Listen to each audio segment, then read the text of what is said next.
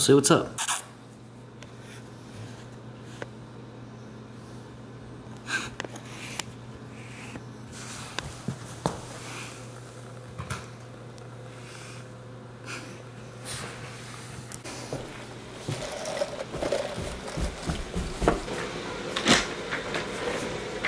Welcome back to the channel. If you don't know who I am, my name is Jack Alflin. This is my 2023 A90 Supra that we're building into a drift car. If you're new here, this is a manual. It's a factory manual. A lot of other stuff done to it, which you could just check out my other videos and see. For my existing people who always come and check out my videos, thank you so much. Welcome back to the channel. We're going to finish up part 2 of where we left off last video, which is just pretty much finishing off the last couple panels on the front bumper, which is just sitting right over there. It's just pretty much on the ground. I haven't touched the car for a couple days, so we're just gonna get the wrap put onto these. I'm just gonna start cutting the wrap to fit around the panel, which thankfully it's like so little that I'm still gonna have a ton of wrap left over.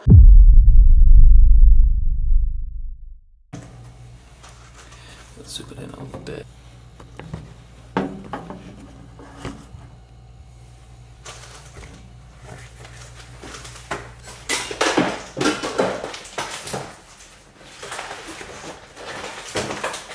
Kind of weird that they call it an olive green because like normally you'd expect olive green to be a little bit darker. It still looks amazing. I mean, it looks absolutely incredible.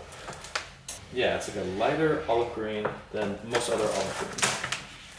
Did that even cut it? I don't think that even cut it.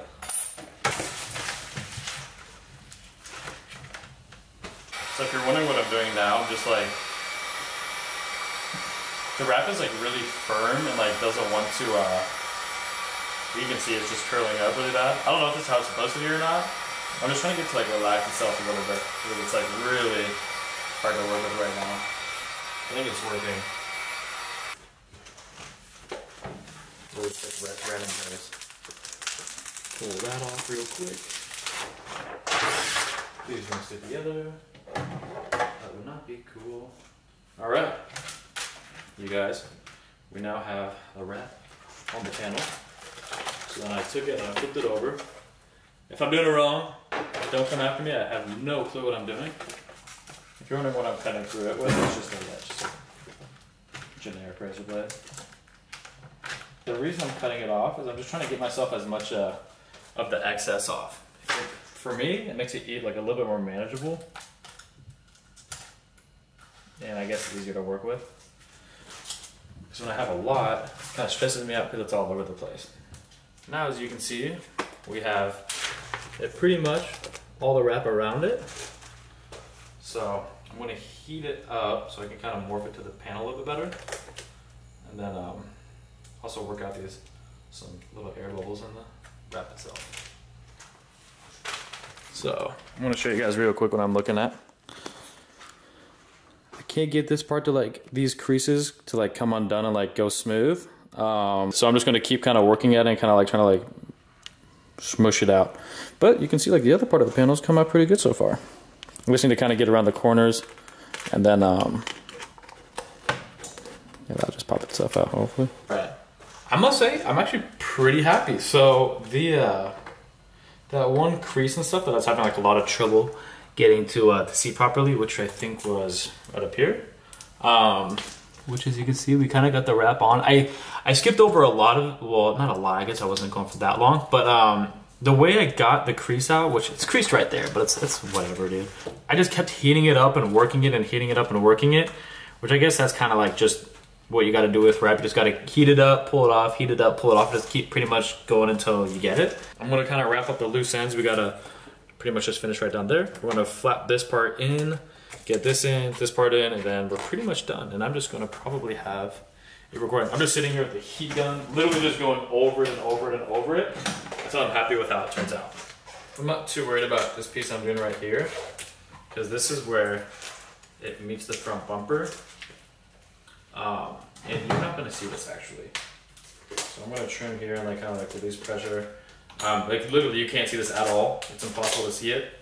So I'm not too worried about how this part turns out specifically. I don't know how other wrap is to work with. A lot of people said Tech's really hard to work with. I mean, I'm not a wrap pro. I don't really have like all the crazy tools, but I'm actually, I mean, I don't find it to be like that bad. like I said, oh, if you wrapped with them, like make sure if you bring it to someone they've wrapped with a Nozzletech before, or A90, I don't actually know how to pronounce it.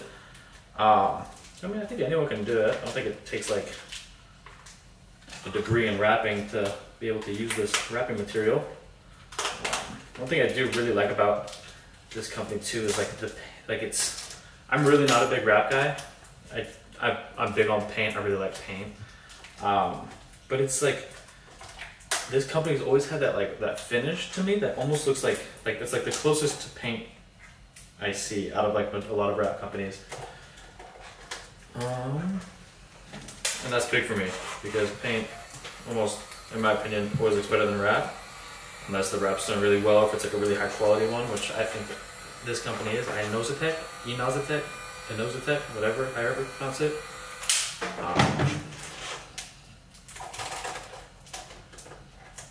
Yeah, I'm just heating it up, wrapping it around the corners, and then trimming off the excess. That heat gun get fucking hot, dog. Damn. All right. So we just got the top's wrapped. This is all taken care of. Just finished. I was just talking about I finished this part. As you can see, what I was talking about is like you're not going to even really be able to see this. It's like all this, which as long as it just wraps around here like that, because this is like where the bumper like sits on the lip. That's really all that matters. So I just made sure it was tight and wrapped around it, and I'm just going around and taking care of all this, trying to get these air bubbles out, and just trying to make it look as clean as I possibly can. This is going much smoother than the other bumper did, or the other piece did. And I think it's just because I wasn't really familiar with any of it, which I'm not really still familiar with, but I'm familiar with now that I've done it once. I kind of have a feeling of what the wrap wants to do and how it likes to work. I'm cutting wherever I feel like tension points is where I'm cutting it, just so I can like kind of just yank on it and not have like the repercussion of it like bubbling or something. Who knows what? I don't know. I'm a lot happier with how this one turned out than my other one.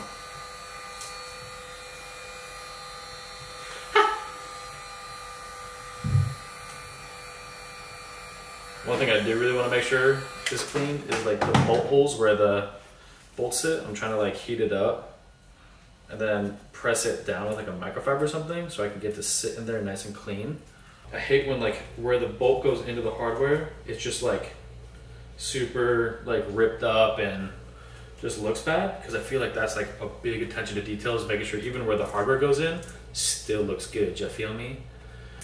I think anyone can agree with that.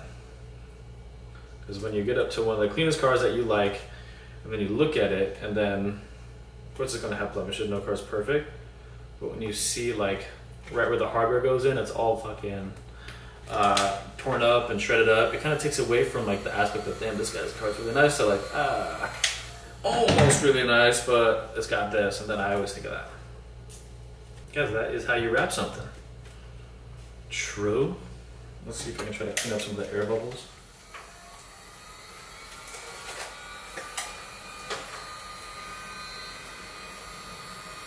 Check this out, y'all. So,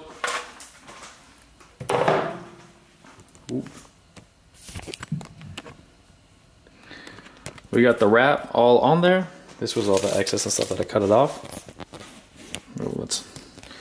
So like down there, you can see I kind of just like let it do its thing. I didn't really try to make it too perfect, but like around the corners and stuff is really where I cared. This is like these little holes and stuff, like this is what I was talking about. Like I really wanted those to sit in there well and look as clean as I could. You can kind of tell it's pushed down, but I think when the beauty washer is in there like it is right here, it should look pretty good inside the wrap. So now I'm going to cut this little hole out, just pretty much like so. I'll show you guys. Pretty much just kind of like almost like an X in it. Check that out, y'all. That's how you wrap something. Pretty simple. If you have any questions, let me know down below. It wasn't the most like in-depth wrap tutorial ever. This is why I wasn't too worried about the bottom, because where it sits, like you can't even see it like at all. It goes right here. Much better. So it sits down. This is where the wrap I didn't really care too much about. It goes. Now we just need the trim to come in, which that won't be in. So unfortunately, we're going to wrap it up here. Where's the other piece? Right over here.